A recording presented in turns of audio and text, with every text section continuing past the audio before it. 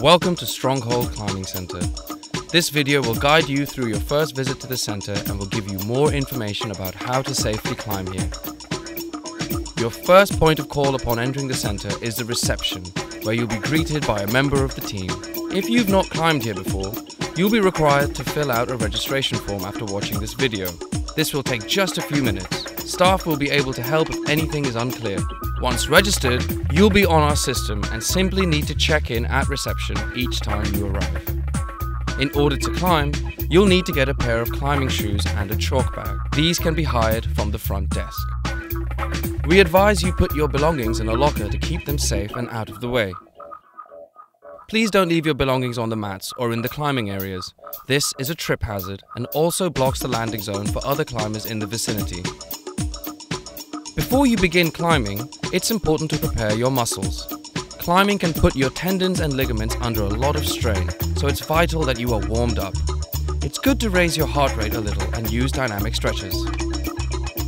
When you move around the wall, be aware of other climbers. Try to stay out of their landing zones.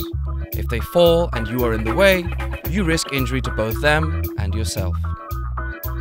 Before you begin to climb here at Stronghold, familiarize yourself with the route grades.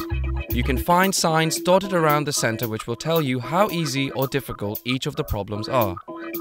The easiest route is orange, which is VB. The routes increase from VB to V0 to 1 and continue upwards to the hardest, which is black, V6 to V8+. A bouldering problem is started on the first tagged hold. You can use all the holds in that color to climb until you reach the top. To finish the problem, put both hands on the last hold. In order to get down safely, you should use any of the holds and climb back down. If you are finding it difficult to climb down and feel like you are going to fall, try to do so in a controlled manner. Make sure there is nobody standing underneath you. When landing on the mat, bend both your knees and, if necessary, roll backwards gently to limit the impact. Although the matting is there to soften your landing, it won't prevent injury. You should never start a bouldering problem if there is already someone climbing it or another route which crosses over the same path. The climber who is already on the wall has right of way.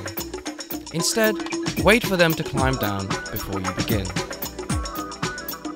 If you do become injured while climbing in the center, then please inform a member of staff who will be able to assist you. If you are able to, move away from the climbing area to reduce further risk of injury. When you are climbing on the wall, although it's extremely rare, you may come across a spinning hold. If this happens, please report this to a member of staff straight away, and we will ensure the hold is fixed.